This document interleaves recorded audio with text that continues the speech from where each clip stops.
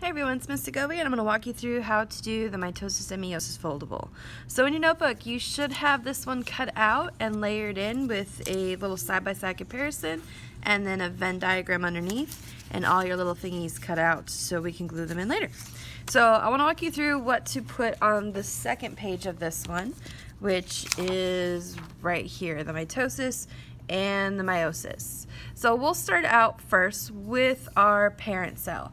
The parent cell is the same in either one. Growing inside our little cells, they're going to form these little things called centrioles. And centrioles are going to be responsible for putting out these cool little web-like things called spindle fibers. So we can go ahead and label these. These are centrioles. And you're going to get a little set forming on either side. Also inside our cells is a nucleus. And so we've got a nice nuclear membrane, and then within the nucleus we have our chromosomes. So I'm just going to draw some little chromosomes. So a little there and there, and here we'll make another one, and then another one just for fun. And so the DNA is all chilling out in here, all kind of hanging out. It's a lovely, lovely hot mess. And this is the same for either mitosis or meiosis. Well, let's do mitosis first. So in our first phase, this is our prophase. And so in prophase, we see our little centrioles, where they used to be kind of one on either end, are gonna start to migrate. And they're gonna start to move down to what we call the poles, either end of our lovely little cell. And so our nucleus is going to start breaking down. So let's make a little note. Centrioles migrate.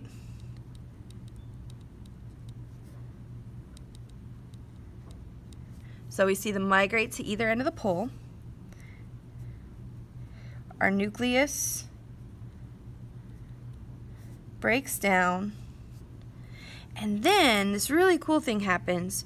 We start to see our DNA, which was all loose and crazy over here, starts to wind up, and we get these homologous chromosomes. So we'll have our set here, and we're going to show this one here, and here's another one, and like that. So DNA or chromosomes form.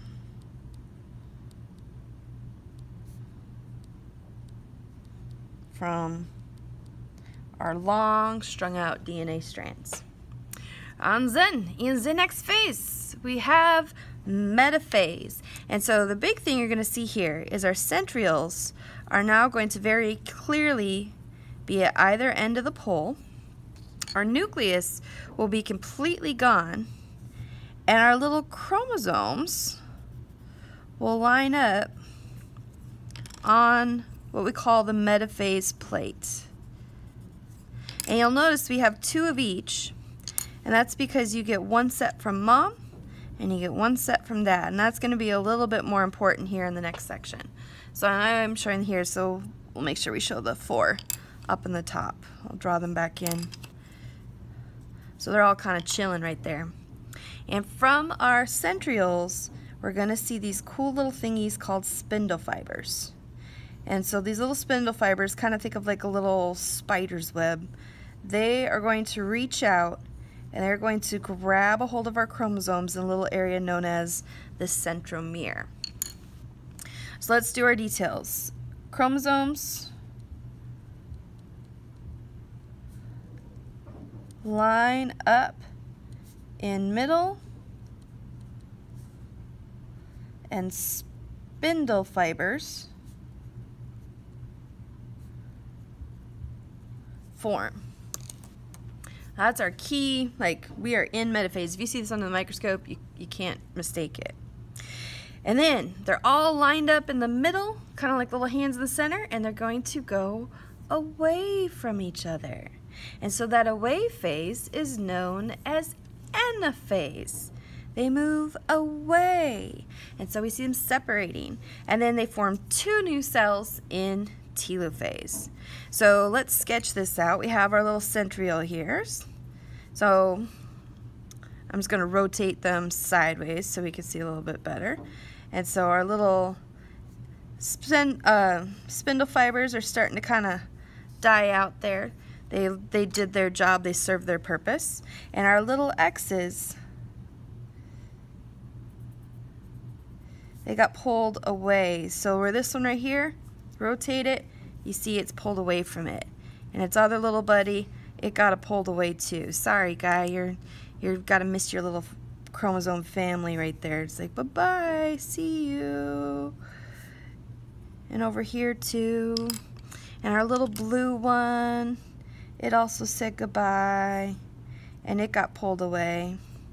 And our little nucleus starts to come back. So we get our nucleus reforming, and we end up with 2 new cells. Now if you look at these cells, they should be pretty much identical to what we had in the parent.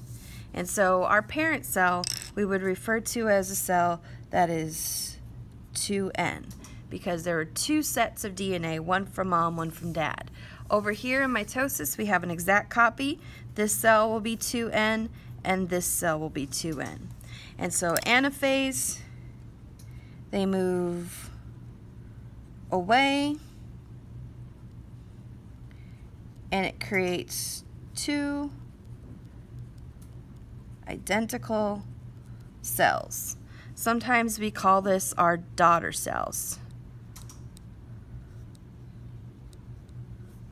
So I don't know why they don't call them son cells, but they don't. Daughter cells. There you go.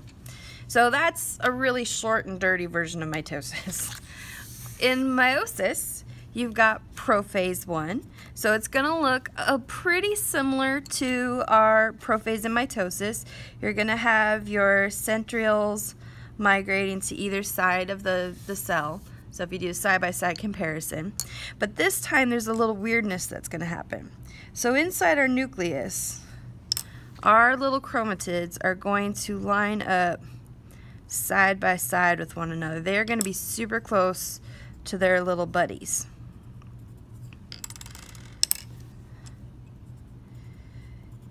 Now the reason they're doing this is because they're actually going to do a little freaky DNA swap. It's pretty cool. It's called crossing over. So we'll put a little note here, crossing over. Crossing over occurs. And then when they line up in the middle, this time when they're lining up, instead of forming a straight row, we actually see the X's buddy up with each other. So we've got our X here and our other one here. And so we got one from mom on one side, one from dad on the other. Now, whether they line up with mom on one side, dad on the other, or dad on one side, mom on the other is completely random. And so this is where we get like the law of independent assortment.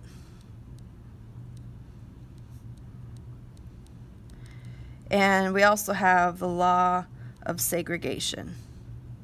So where they line up in a random way, and then they're going to separate from each other, pretty similar to how they did before. And when we get into genetics, this stuff will be a lot more important. So I'm just trying to kind of intro you to the vocabulary now. So when this happens, we're going to have kind of like, normally we'd be done, but we're going to go through a second round. And so what we see in here is it kind of goes through a little bit of a relaxation phase where the DNA kind of gathers its bearings and whatnot. But you'll notice we have 2 cells that have 2 full X's on either side. And at this point, they're going to have kind of like a similar process happening as mitosis, where these guys now are going to separate like they did for the mitosis. They're going to go through a metaphase where they line up in the middle, and then the big finale here, the big important part, is that when all is said and done and they go through the very final portion of this and all the nuclei reform because they disappeared back in prophase, each cell, so I'm kind of sketching my little spindles here, getting ready to get the action going. When it's all done, each cell is going to have just a portion of what it started with. So where this one had a full X over here and 2 2 little bits. This one only gets 1 little bit. And then over here we just get 1 little bit. On this one, a little bit. And then our purple one, just little bits. These get half the DNA as the original. So we call these cells haploid. They get 1 set of DNA. So it's either all from mom, all from dad, or a little bit of a mix, but not repeating anything. So they are all considered haploid. We end up with 4 haploid cells. Here we have 2 diploid cells because they have 2 sets of information, di2. That's where we get that from. Here they have half the information as the others. If these have 2, these have 1. So 4 haploid cells. These are going to go on to become eggs and sperm. So if it's a sperm, each one of these will turn into a little sperm. Or you get 1 egg and 3 polar bodies. I'm running out of space. Sorry, I got it right tiny. So 3 little polar bodies out of it. But this is the down and dirty of meiosis and mitosis. In reality, there's a lot more going on, but we just kind of wanted to give you the short and sweet of it. Okay? Thanks.